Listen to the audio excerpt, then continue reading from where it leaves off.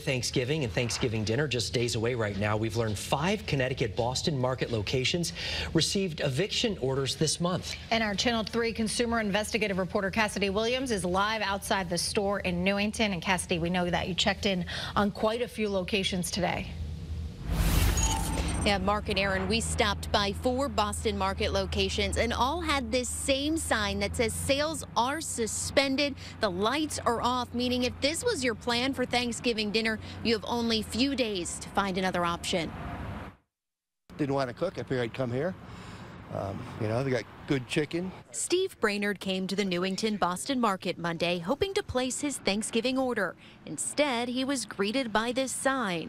I'm kind of surprised because they got, I like Boston Market. The sign says the restaurant was shut down by the Department of Revenue Services on November 9th. We found the same sign with the same date at the Meriden, Milford, and West Hartford locations, too.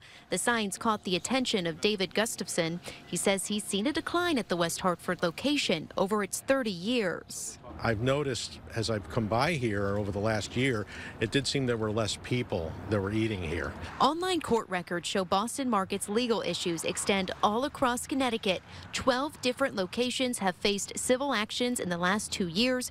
5 spots received eviction orders within the last month. The evictions and lawsuits are all related to landlords accusing Boston Market of not paying tens of thousands of dollars in rent. In Newington, the landlord filed a complaint saying Boston Market stopped paying rent in April.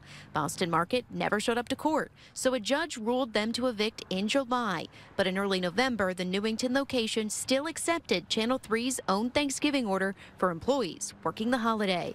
Well, we'll have to go somewhere else, plan B, I guess. With little information from the company, it's unclear if the lights will ever turn back on.